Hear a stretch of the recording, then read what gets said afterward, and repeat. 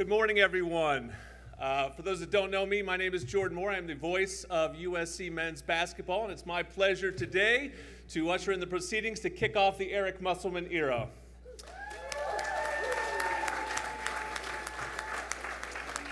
It's an exciting day for this program. It's an exciting day for this university.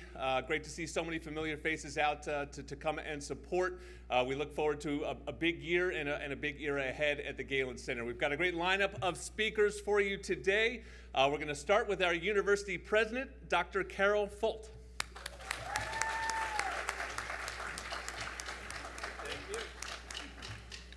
Thank you, Jordan. It's great to see the voice in person. He enlightens us all the time in our games. It's so great to have everybody here, to see all of you, and greetings to the press. We've got, of course, the band and our spirit teams here to make it great.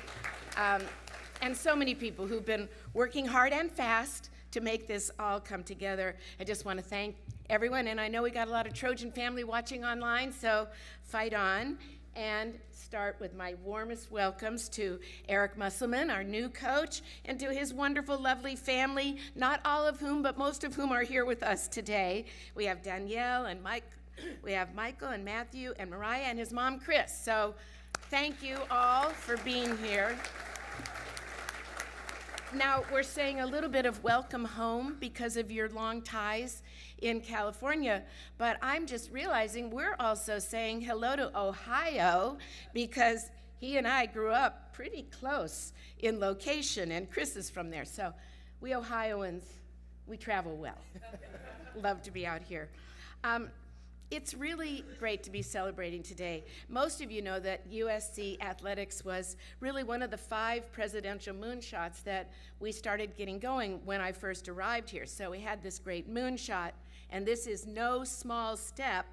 In fact, it's a giant leap into the Big Ten as we move forward. It is a new era for Trojans men's basketball. And we know that you are the right person for that job, Eric, and really excited to see this. Now, Jen, who is fantastic, identified Eric right away, and so excited about that. That was her top choice immediately. And in speaking with him, I have to say I saw very quickly how he shares values that both Jen and I share. Expectations to lead with integrity, to lead with character, student-centric focus. That's what it's all about for all of us. He cares deeply about the well-being of his students and their success both on and off the court, really important to us. And he wants to create leaders for life. People can make a real impact in the world, and we share that, and I'm excited about seeing that go forward. You know, an athletics program has to be more than a portfolio of teams who are competing for championships. You know, we want that same sort of shared value that our world-class researchers and high-performing student athletes have, that they can compete with the best. And that's what we're seeing here. We're working on it in so many ways. You see these amazing facilities. We're trying to have facilities, and you know we're doing this in many of our athletic programs here, to have them be a place where students can compete with the best. And we've been really working on the Galen Center, and now you get to see it today for the first time in this wonderful press conference. I also want to say thank you to Andy Enfield, to Coach. He was absolutely someone who cared about students, cared about building culture, cared about their well-being, and he led through COVID. And we all know what that was like, to lead through COVID for all of our students, but especially our student athletes. He also helped to ensure a safe culture, and he and his teams were people that helped save lives. And I will be forever grateful to them for that, and for him leading with integrity. And of course, we all wish them the best at the same time. And now I want to thank Jen Cohen before I turn it over to the main event. Jen, what an amazing partner. So much fun working with you. She's effecting nothing short of a dramatic transformation. You know, I've been thinking a lot about Taylor Swift and her tour, and I'm going to say, Jen, you are the embodiment of Taylor in many ways, but Can't stop, won't stop. Can't stop, won't stop. She brings that with us every day. And she knows what we need, and she works with her wonderful team to get it done right away. So I'm going to turn it over by saying again, thank you, welcome, Coach Musselman, welcome to the family, and of course, fight on.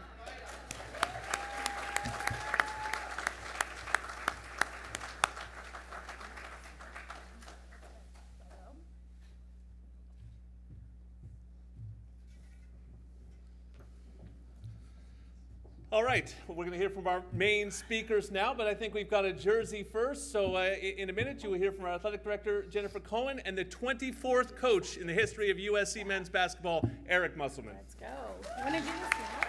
Yeah. Okay.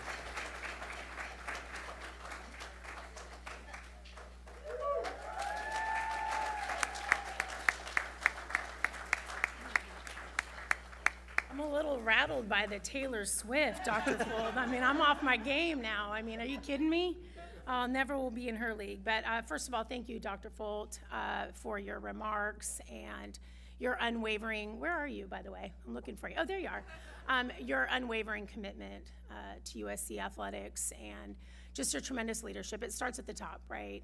And so we know how much you do for all of us, obviously the support of the Galen Center, along with so many other projects, and you lead an incredible university, so thank you so much for everything that you do. Where's Paul Perrier, a guy that likes to be behind the scenes? Paul, where are you? Yeah, I just want to give a big thank you.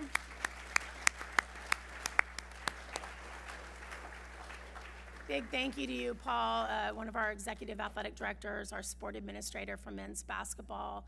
Just been a great partner during this transition and during this search, so really appreciate you. Also, too, want to echo Dr. Folt's sentiments to Andy and Amanda and their family. He built a really strong foundation here and did a lot for USC men's basketball. He was great to work with, and we wish him the best at SMU. This is a transformational day for USC men's basketball. I also just want to thank, look at this, Coach, look at all these people, right, that care. I want to thank you all for being here today to welcome Eric Musselman, his wife Danielle, his absolutely incredible family to our Trojan family. I came, let's see, in August, and since I got here, I've really learned and started to really understand what it means to be a Trojan and how special this university is and this community is. And as Trojans, we really strive for excellence in everything that we do. We have heart, we're resilient. Trojans are bold, they're strong, they're together, and Trojans are winners.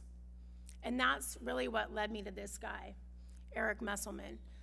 Throughout our conversations and all the other conversations that we had with other people that knew Eric, worked with Eric, competed against Eric, it became very clear that he was the right person at the right time for USC men's basketball. So I'm just gonna brag and talk a little bit, Coach, about you here for a couple of minutes. There's many reasons why you're sitting here today as our new head coach, but there's a few I wanna hit on. First, he's a proven winner. He not only builds elite, high-performing teams, he knows how to sustain them. He has a bold vision and a plan for USC basketball, and it centers around very high expectations and standards for himself, for his players, and for his staff. I love the resiliency he's had in his career and his life. He's a very curious guy.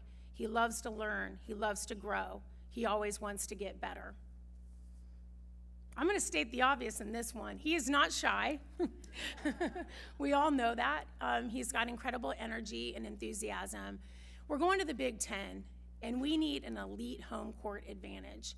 And Eric has proven that he can unite the student body, he can unite the fans, he can unite the community to fill up Galen Center and show everybody in the Big Ten that we have that home court advantage too. He's a relentless recruiter, unbelievable, and a developer of young men. He's put a lot of guys in the NBA. He's helped a lot of young men reach their goals.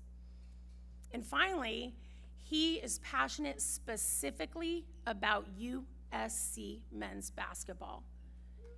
Yeah. Coming back to his Southern California roots, he understands this city, he understands this region, he understands this university, and he believes in our potential. This was a really competitive search. We had a lot of interest in this position. I want to thank all the other candidates that we had a chance to meet with, but it was very clear that the best of the best for USC men's basketball was Eric Musselman. So I am so, oh, I love the claps. So enough from me. Welcome to the Trojan family, Coach Musselman, and your family as well. Let's go, fight on. Fight on. Yeah. Thank you so much, Jen. You know, when opportunities like this are put in front of you, leadership and the top of the leadership becomes so important for a coach to make a decision on next opportunity. And certainly through the conversations with Jen and with Dr. Folt, it became clear that this was a great place for not only myself, but also our family. And leadership is really the key to why I'm sitting here, because it's going to be a partnership. It's going to be something that we do together. And so that was a big part of our family's decision once the opportunity was presented from Jen. And we are more than excited as a family for this opportunity. We really are, and we think that the potential here is through the roof. And so that's why we're sitting here as a family, as the Musselman crew is here. I will say that the women's basketball team's success this year, and what Coach Gottlieb has done is incredible, because during the interview process, they were making a huge run, and it was so cool to watch her teams play with such great passion, and a lot of the recruits that we were talking to are also watching USC's women's basketball team, because it was such a high-profile time in the recruiting process. So that also is a big factor and a partnership that we want to jump into as well, because both our teams, basketball-wise, can play off of each other in so many different ways. So that's a big excitement for all of us as well. Obviously, Coach Enfeld's been mentioned, and in the coaching fraternity, everybody has incredible respect for Andy as a coach and a leader, and he did great things for 11 years here, and we want to just continue to do things that he's done, and then try to build on some of those things as well. And then I think the other thing for us as a family was the opportunity to be able to come back to Southern California. This is actually my third time in LA. My first job was out of college. I graduated from the University of San Diego, and was fortunate enough to get a job with the LA Clippers as an account executive. So I was trying to sell tickets in 1987 for the LA Clippers, and I'll never forget my first, the place that I rented was 44th and Highland in Manhattan Beach. And interesting enough, we were on a plane flying here, and my roommate, Dan Lynch, sent me a picture of that place that we were living in. And when we landed, I got that picture. So we're so excited to be back here. Danielle and I and our family also spent time in Los Angeles when we worked for the D League Defenders, who was the Lakers G League team at the time. So third time in LA, and we couldn't be more excited. You know, our vision is, like Jen has mentioned, we have high standards, high expectations. We feel going into the Big Ten, you know, when you look at the landscape of college athletics, the Big Ten is as good as there is anywhere, and I'm coming from another place that was as good as anywhere in the SEC, and those two conferences, you know, are proven to be where it's at right now in college athletics. So we're fired up, we're excited, and we can't wait to get started. And with that, I appreciate everybody coming out. and we look forward to really getting involved in the community, unlike maybe, I don't know, unlike a lot of other people have, I don't know, but we look forward to really getting out in the community and being a part of this campus community as well. So appreciate it, and I know these press conferences, they always, you know, it's all talk and everything, and now the real work begins, and we'll see where we're at in November, and we're gonna put a team on the floor that everybody's extremely proud of. We'll play with passion, we'll play with great energy, great enthusiasm, and our team will play with great effort as well. So with that, I thank you, and fight on. There we go.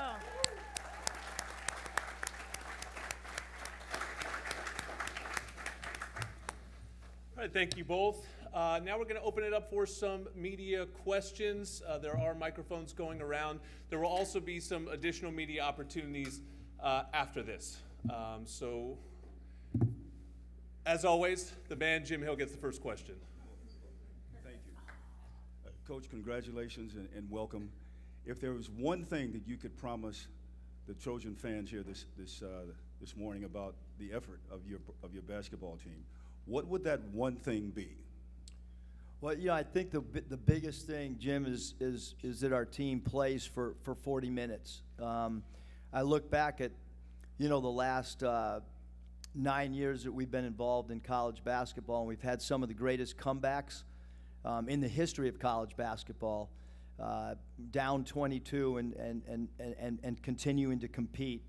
And I think that, you know, it's going to start in the summer with our guys, them understanding the expectations of playing for 40 minutes, whether we're up, whether we're down, and then having great belief that regardless of the score, or regardless of the time on the clock, you know, there's a lot of what would seem impossible. There's a lot of ways to win basketball games when the odds are against you. And, you know, so I would say just we want to play for 40 minutes, and everybody talks about that, but I think that if you look at our past history with teams, that's come to truth, and this upcoming season, I hope will be no different. Thank you. Everyone knows the legend Jim Hill, but please state your name and affiliation just so Coach can get to know everybody. He's the one who's new here. Any other questions? Go ahead, Ryan.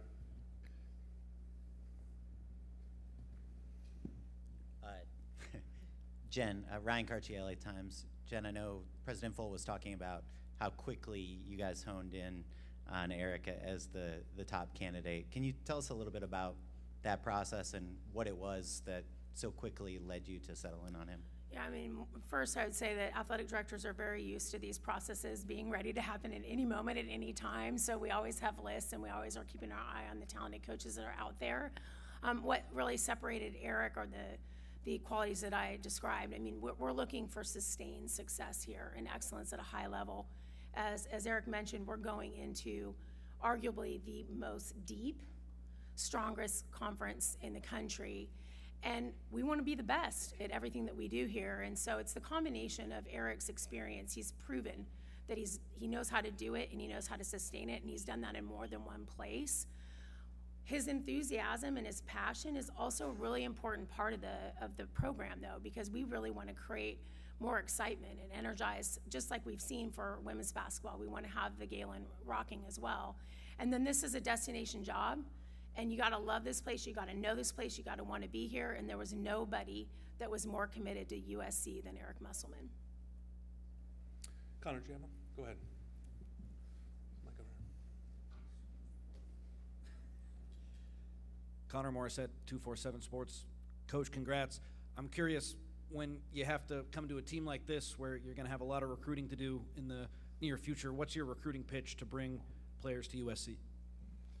Yeah, I mean, I don't know if you know, like from as far as recruiting pitch, I think it's about trying to sell a vision, you know, on what that individual player's next 8 to 12 months looks like, and then what the vision is for that player beyond, you know, the upcoming season. And obviously, with the way the transfer portal is, you know, some players have, you know, 4 years of eligibility. Some players have 1 year of eligibility, but I think you want to try to lay a framework for what a player's role could look like, And then also from a player development standpoint, how are you going to develop a player? Because each player is going to have a different player development plan. He's going to have a different timeline on where his career is going to take him. So I don't know if, I would say that individualizing our recruitment is going to be really, really important. It's not, we're not going to recruit in a cookie cutter way, so to speak, where it's just, different things are important to different people. And so it'll be important for us to find out what's important and then make sure that that aligns not only with our coaching staff, but also the university. Luca. Hi, Eric. Luke Evans, Orange County Register. Jen mentioned, you were hired in part to inspire and energize the community here, and you've had a track record of building programs, at Arkansas and Nevada and what have you. And in general, you're entering the Big Ten with a fairly, blank slate here at USC in terms of the roster. Just what are you going to be looking for? What is part of your vision to draw talent here and to really kind of inspire the community in LA? Yeah, look, I think with us, it's, I think you've got to look at your conference and you've got to try to, figure out how you can, compete. Obviously, the Big Ten is known in basketball for having physicality, for being a really good rebounding league, for being a very well-coached league that many of the teams have great discipline. So we need to have a lot of those characteristics. And then, maybe our past teams have been teams that have been very long and very athletic, and teams that have been able to react with great, quickness to loose balls, and so we want to bring those characteristics as well. Maybe and again, we don't really have a full roster right now, so only time will tell what style of play that we have. But certainly, as I look into what we would like to be, maybe is a little bit different stylistically than many of the Big Ten teams. At Nevada, we played a fairly quick, style of play, both offensively and defensively. I do know we won't play any zone defense, regardless of what social media suggests, maybe on a game that we don't win. But we will be a man-to-man defensive team. I do know that for sure, and I think that's the best way to prepare our players for beyond college on the basketball floor is to play that. That's half the game. And obviously that's what happens at the NBA level, it's what happens in the G League level, and it's what happens for the most part in Europe. And so if any of our players play beyond college, I want to try to prepare them that we best can for their career. So stylistically, we got to have some of the Big Ten characteristics, but also we want to be different so that when we play teams in conference, that maybe it's not a steady diet of what they see every night. Our fans don't care about man versus zone. They just want 100% of free throws made. Can you promise that? I understand that dilemma, too. Right there, yep. Hi, Eric. Beth Harris, AP. Have you had a chance to meet with anyone on the current roster, and did you get a chance to speak to Bronny before his announcement today? Beth, we have, because we landed last night at Whatever time. I don't know, 6 o'clock or whatever, and by the time we got to the hotel, I do plan on meeting with the guys today that are on campus sometime this afternoon. I've texted all the players that are currently either on the roster, recruits that have committed and maybe decommitted. So from that aspect, we're going to try to communicate with everybody. Today will be a huge day for that. As well, but just from a time standpoint, we woke up today, came here for prep for this, and we'll get right into trying to get with our guys as quick as we can today. Thanks, staying here. Jim Alexander from the Orange County Register, also known as Lucas Caddy here. Given your breadth of experience, you've coached in the CBA, you've coached in the D League, NBA, college. I guess Nevada would be a mid-major, and you've coached in a major conference. How does all of that combine to inform what you do as a coach with a particular roster? For example, what you're going to have this year? Yeah, I think that you know, with my unique background, the landscape of college athletics right now, I feel like I fit in, you know, really well because of the fact that you mentioned some of those other places that I've coached, and some of those other places you have changing rosters. And with the way the portal is in all of regardless of sport in college athletics right now, it's constantly evolving, it's constantly changing. And so, you know, I think through all of our experiences entering a new league, something Jen and I talked about, like, I think when you've coached in a whole bunch of different leagues, like going into the Big Ten does not, you know, paralyze me. And looking down the sidelines at guys like Tom Izzo and guys that are legends is not going to, you know, it's not going to affect me because I've looked down the sidelines and seen Phil Jackson and Pat Riley. So, but I think that, you know, the way the roster ends up, nobody knows, because we do have some work that we have to do, and we look forward to doing that. Hey, Coach. Casey Kasliner with the Daily Trojan. Given the fact that it's going to be pretty much a whole new roster, how do you hope to enrich the chemistry on this team heading into the next year?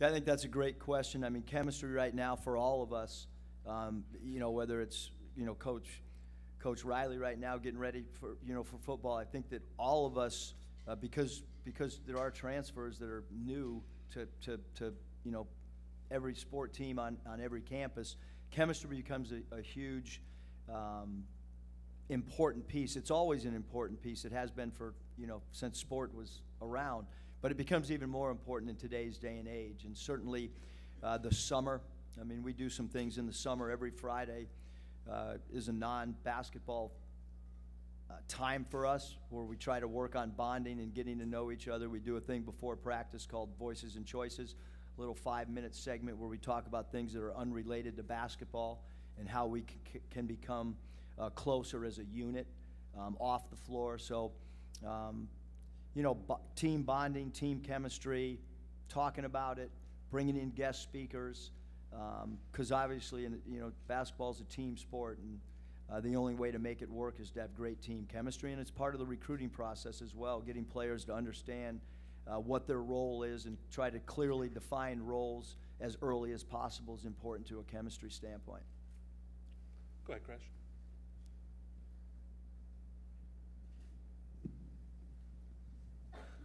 Crash Collier, Annenberg Media.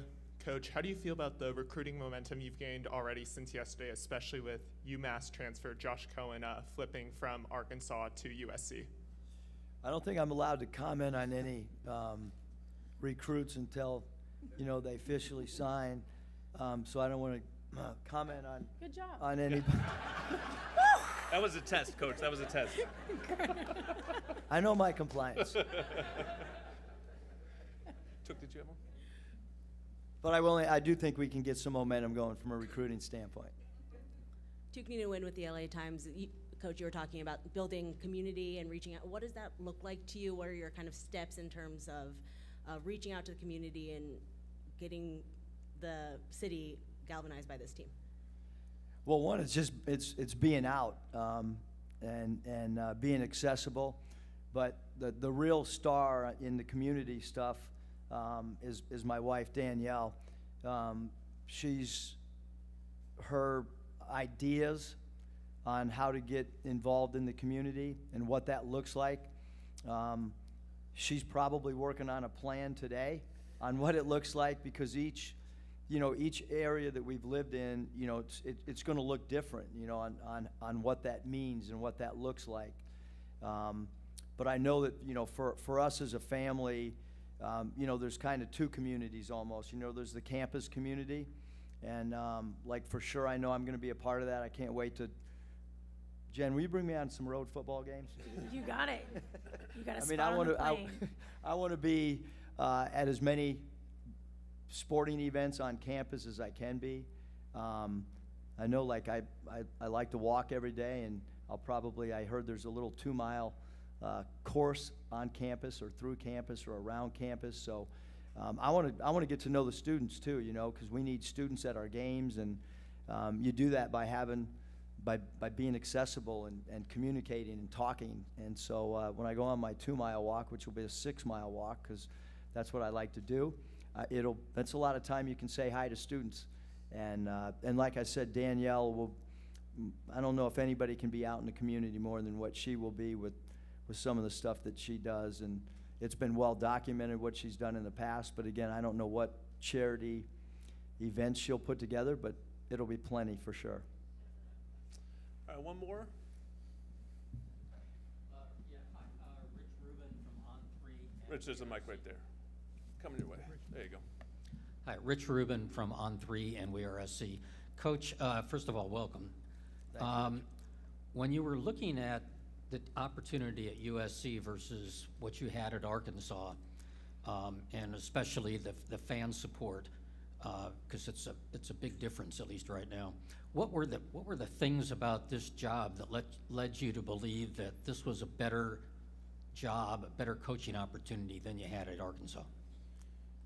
Well, Rich, first of all, our time at Arkansas was, we worked for an incredible athletic director, Hunter Yurachek, and we were really happy there. I mean, it's one of the best basketball jobs in the country. There's no question about that.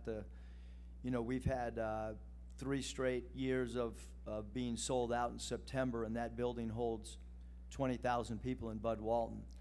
And obviously, 3 straight Sweet 16s minus this year, and 2 Elite Eights. I mean, it's a proven program that has won in the past. They won in the past, they won in the past before I got there with Nolan Richardson and Eddie Sutton, and they're going to win again after my time there. But this is an opportunity. The more Jen and I talked, the more, I don't know if you know, Jen, but I had great angst because like, could she hurry up and make a decision? Because we really, we believe that with all the things going on with the USC brand, with going into the Big Ten, that this is a really an incredible fit for us as a family and an incredible fit for USC. I think it's great all around. And I've seen the attendance figures at both places, and I hope that the people in Arkansas feel like we had a big impact on the attendance growing in Bud Walton. And if you look at the numbers before we got there and the numbers of what they were, this year, I think we did have an impact on that, and I certainly hope that we have a great impact on our attendance here as well. All right, that is going to conclude our press conference here. As I mentioned, there will be additional media opportunities in the back with Coach, but thank you all so much for coming. And again, welcome to the Trojan family, Eric Musselman.